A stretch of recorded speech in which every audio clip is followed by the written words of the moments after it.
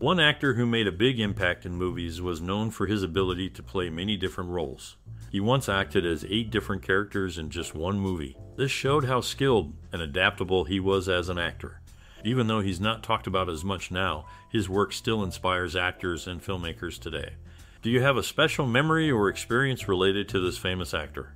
Share your stories below, and keep watching for more interesting facts about him. A talented actor, born in 1914, left an unforgettable imprint on both stage and screen with remarkable versatility. His performances garnered praise for seamlessly embodying a wide range of characters. Beyond the diverse roles, he not only showcased skill, but also breathed life into each character. In a time dominated by his craft, this actor became a cinematic luminary, excelling in drama and comedy alike. From the enigmatic figure in a beloved space saga to a nuanced portrayal in a spy thriller, he proved mastery in his art. His influence extended beyond the screen, shaping the way stories were told. He set a path for future actors, creating a lasting impact that stands the test of time. Connecting with audiences and giving characters depth, he became a trailblazer.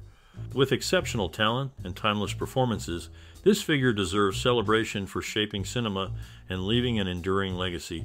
In the movie The Bridge on the River Kwai, he played Colonel Nicholson really well, making a strong impression on the audience. However, there was a little mistake in the credits where his last name had a typo with just one in. Luckily, they fixed it later to give him the right credit. Apart from his role in The Bridge on the River Kwai, he also acted as Prince Albert in The Swan, showing his acting skills in different types of roles. Interestingly, Alec Guinness and Estelle Winwood, who acted together in The Swan, worked together again in the interesting movie Murder by Death. If we look into his background, we find out that his mom, Agnes Cuff, played a big part in his early years. His dad, thought to be Andrew Geddes, a Scottish banker, paid for his education at Fettes College, a fancy private school. This good education surely helped him succeed in acting later on. Alec Guinness's career has more to it than just these famous roles, and people still love his work. He has left a strong impact on movie lovers worldwide. After winning a 2-year scholarship from a dramatic academy, he was offered a role in John Gielgud's production of Hamlet in 1934. Joining the Royal Navy as an ordinary seaman in 1941, he was commissioned 12 months later. In the film The Bridge on the River Kwai, he portrayed Colonel Nicholson. Initially, Charles Laughton was considered for the role, but he declined, citing a lack of understanding of the character's motivations. Laughton later acknowledged Guinness' performance as Nicholson, which helped him comprehend the role better. Renowned for his reserved nature, the actor had a strong dislike for fans requesting his autograph, viewing it as an intrusion into his personal space. This reflected his guarded attitude towards privacy. In the River War movie, he took on the role of Colonel Nicholson after another actor turned it down. The script, initially meant for someone else, went through various casting considerations. Despite his initial reluctance, he ultimately accepted the pivotal role. In the famous space movie, he played the character Ben Obi-Wan Kenobi. Initially hesitant to accept a deal based on the movie's success due to past failures, he eventually agreed to a percentage deal. The director acknowledged his contribution by adding a bonus percentage just before the movie's release, resulting in a significant windfall for him. These instances shed light on his professional decisions and the negotiations he encountered during his remarkable career. In the realm of cinema, certain individuals leave an unmistakable imprint, not only through their performances, but also through their personal journey within the industry. One such figure embarked on a path marked by recognition, diverse roles, and unique preferences, shaping the landscape of film in profound ways.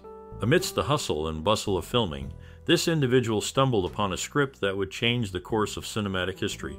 Engrossed in the narrative during breaks, they found themselves captivated by what would later become a cultural phenomenon. Throughout their career, they revealed a preference for collaborating with certain directors over others. The dynamics and creative synergy with one director in particular resonated more deeply, providing insight into the intricate workings of filmmaking. Honorary degrees bestowed upon them highlighted not only their talent, but also their significant contributions to the world of cinema. Their ability to seamlessly transition between roles and genres showcased their versatility, leaving an unmistakable mark on the industry. This unique blend of academic recognition, diverse roles, and personal preferences paints a vivid picture of their journey, underscoring their influence on the history of cinema. Their story serves as a reminder of the power of passion, talent, and dedication in shaping an artistic legacy. In the world of movies, conflicts sometimes arise between actors and directors affecting their work together.